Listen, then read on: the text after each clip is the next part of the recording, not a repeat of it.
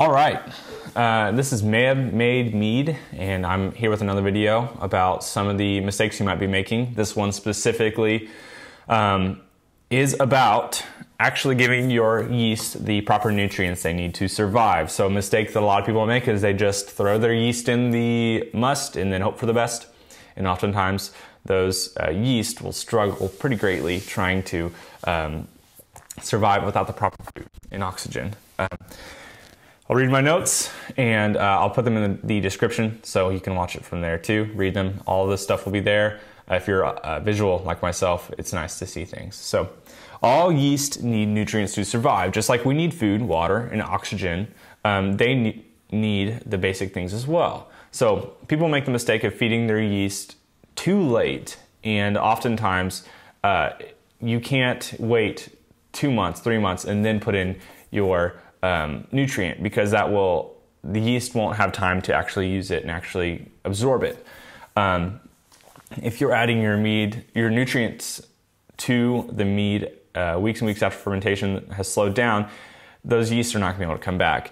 You have to give the yeast their food when the fermentation first starts, which is generally the first 2 weeks of things.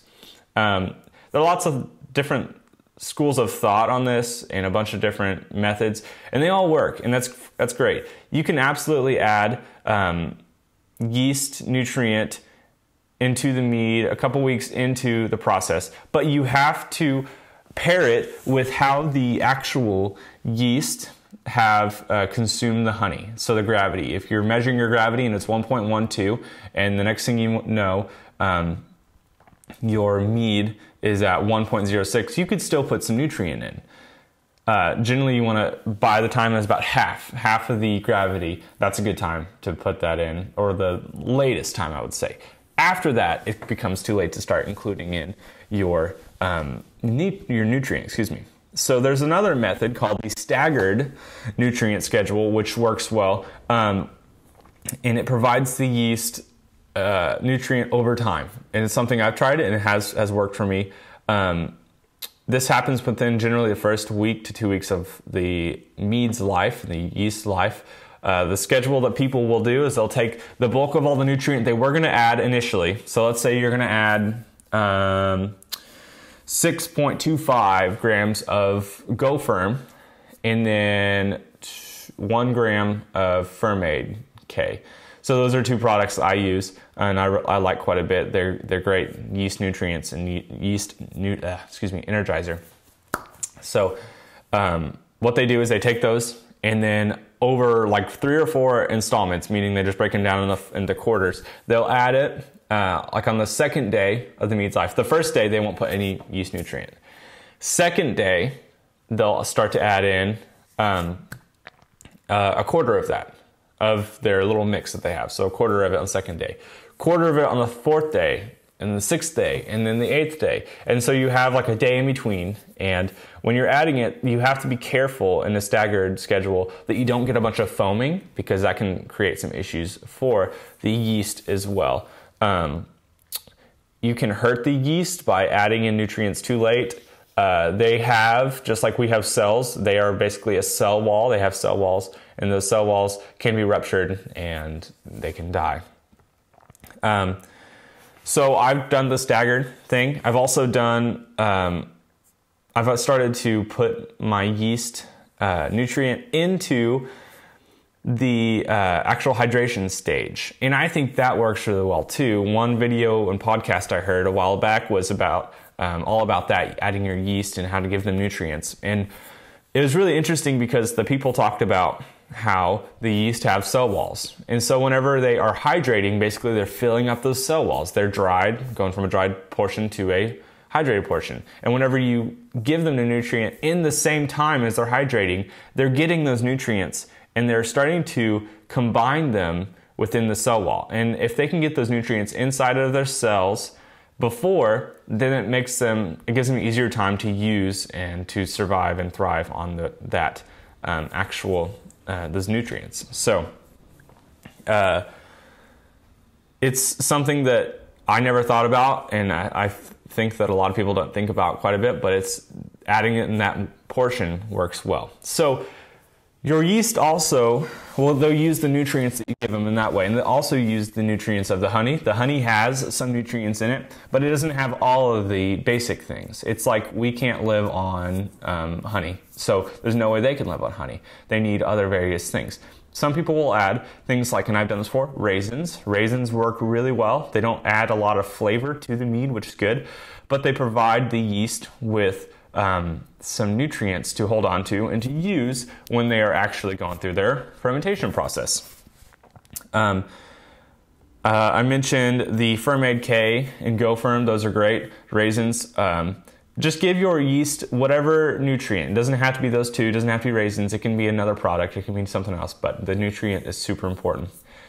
Next, the most important ingredient, aside from, of course, your food, is oxygen.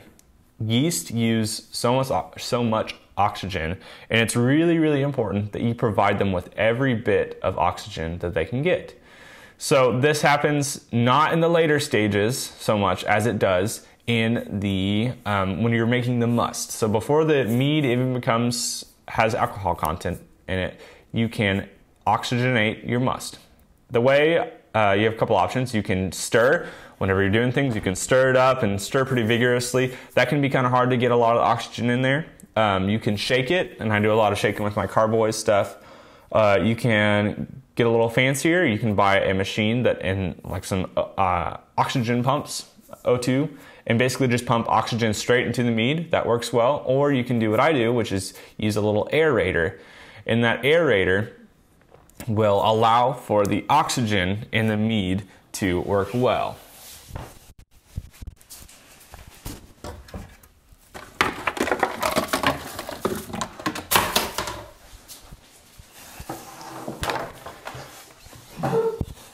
Okay, so this is my little machine that I have. It looks like a little bitty robot, but basically on the end of here, this is called an oxygen stone. An oxygen stone is basically just a stone with little bitty holes all the way throughout it, and this tube will pump in oxygen into it and then put it into the mead. So this thing was about $20 to $25, I think, and it works really well to give your yeast the oxygen they need, because ultimately what they're doing is they're using the nutrients, and then the oxygen is the first thing to go, because oxygen will turn into carbon dioxide and they use it quickly. So if you just give them a little bit of oxygen, they run through it real fast, and then most of the time they die pretty quick. But if you give them a lot of oxygen, what you're doing is you're allowing them to live longer and go through the fermentation process quicker.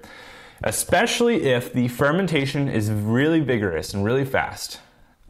They will use it so quickly, and so you have to watch that. You can add oxygen into your mead later on. You can put something like this.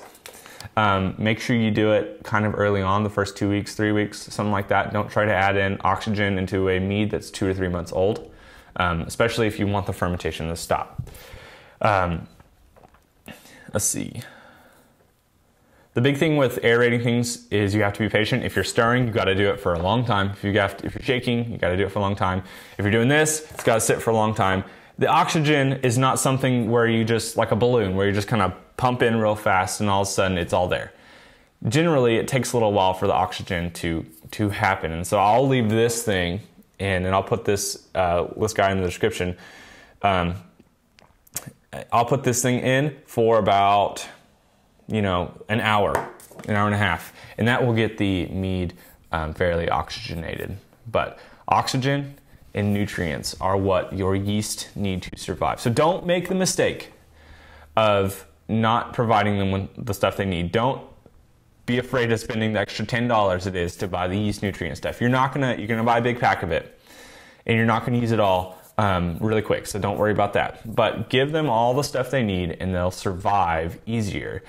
And you can try a couple different things, like just to synopsize what I've been saying.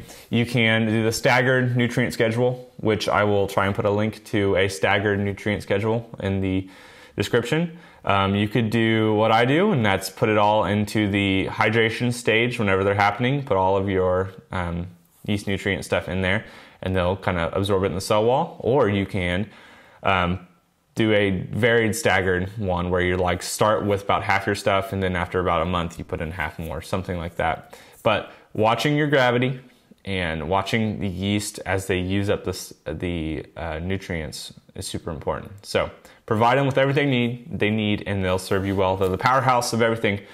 And without yeast, you're not going to make mead. So don't skip over the process. If you have any more questions about yeast, feel free to ask in the comments. I would love to answer as many as I can, or with what information I can. If not, people will either help me out, or I'll get on and try to find more information. So thank you for watching. Ask questions. Look in the description for all of these notes, and then also for all of these other things that I'm putting in. So I will see you guys in the next video. Bye.